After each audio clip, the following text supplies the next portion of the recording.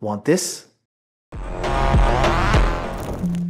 Prepare your clips on the beats, and then enable frame blending for your layers by double-clicking here.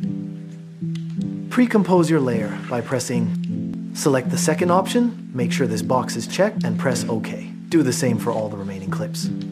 Now, select your first layer and search for Twixtor Pro. Uncheck this option, then in FPS, set the value exactly the same as your clip's FPS.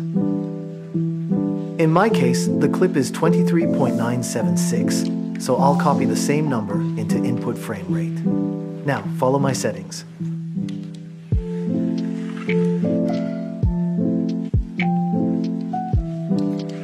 In speed, change the value to 120 and set a keyframe. Go to the middle of your clip and change it to 35. At the end, set it to 110.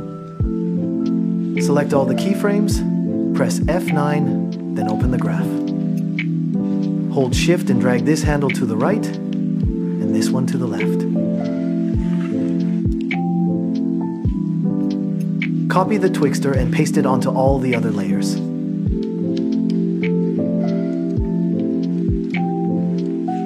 Check the keyframes and make sure they match the full duration of each clip.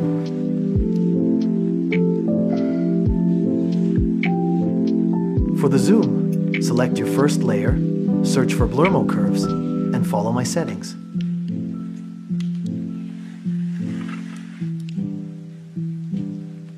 Add a keyframe for Z-dist, then go to the end of your clip and change the value to 0.75. Select the keyframe, press F9, and adjust the graph the same way.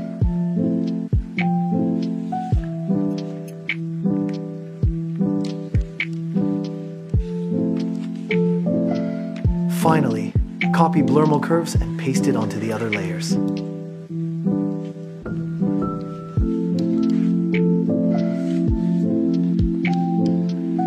For a zoom out, add blur curves again. Use the same settings as before. Make a keyframe for Z-dist, set it to 0.75. Go to the end of your clip and change it back to 1. Select the keyframes, press F9, and apply the same graph as before. Then copy blur curves and paste it onto the other clips. All the settings are the same as before. This time I'll just explain the speed and graph. Add a keyframe for speed.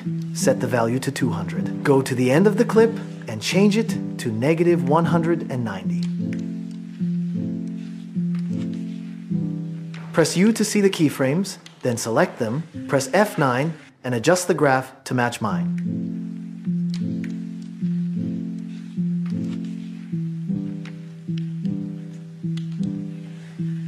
Now, Twixtor is complete. Zoom part. Add blur curves with the same settings as before.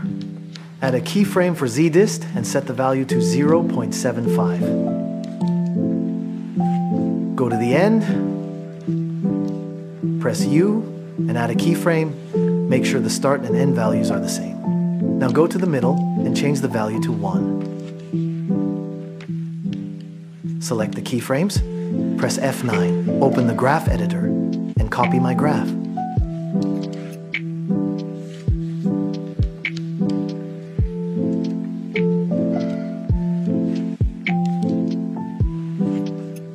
Final step.